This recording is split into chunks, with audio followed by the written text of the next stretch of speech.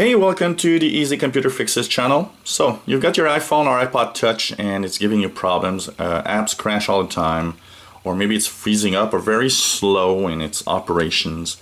And you're thinking, what can I do? Well, this is a quick tip. What you can do is actually check that it restarts well. And to do that, because basically when you press the power button here at the top, and you get this little slider that says that you want to shut it down, it doesn't really shut down. It's kind of a sleep mode. It will record in your telephone or your iPod Touch all that it needs, that when it starts up, it actually starts up in the same mode it was before. You really want to have a clean startup. How do you do that? You just hold the button at the bottom and the button at the top, and don't mind what it says on the screen. You're gonna see it shut off. Here we go. It shut off by itself. That means you're really you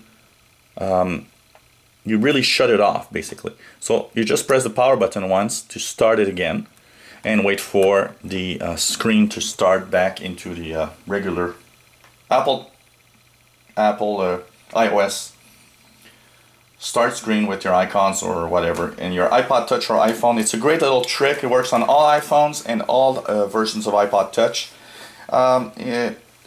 Keep in mind that if you do this trick, it might take several minutes for your iPhone to start up. Don't panic if it doesn't start up in 2-3 minutes. I've seen devices, especially if you got an older iPhone like this one, it can take up to 5 or 6 minutes before it's really started up.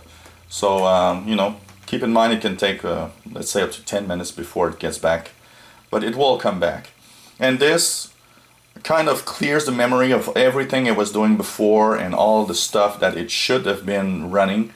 And it helps a lot. So if your iPhone has all sorts of, fixes all sorts of problems, from apps that are crashing to a slow phone, slow response time, also the fact that you can have intermittent Wi-Fi or 3G or LTE connections, calls crashing in the middle of your call, it just hangs up. All of these can usually be a sign that your phone is just doing too much at the same time.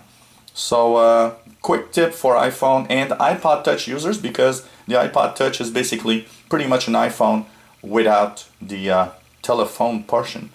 And you just wait for the phone to start up and get back into what you were doing with your iOS device.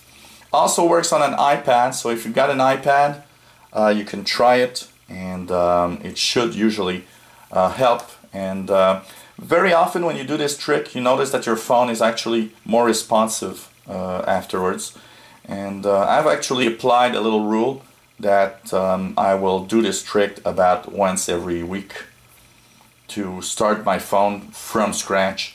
And don't worry, you don't lose any data while doing that. There's absolutely no problem. So you just hold the bottom and the top buttons at the same time until it shuts off by itself. Don't use a slider or anything, just wait that it shuts off. Usually fixes pretty much everything. And like I said, as you see here, it can take up to 5 or 10 minutes for your phone sometimes to start up. Depends on the iPhone. If you have an iPhone 5, it should be less than a minute or two. If you've got an older iPhone like this 3GS, it can be 5, 6, 7 minutes before it starts back up. On my iPad, it typically takes about a minute, minute and a half. And here you go, it's already started now. So all you have to do is just enter your code and you're back into your regular iPhone usage.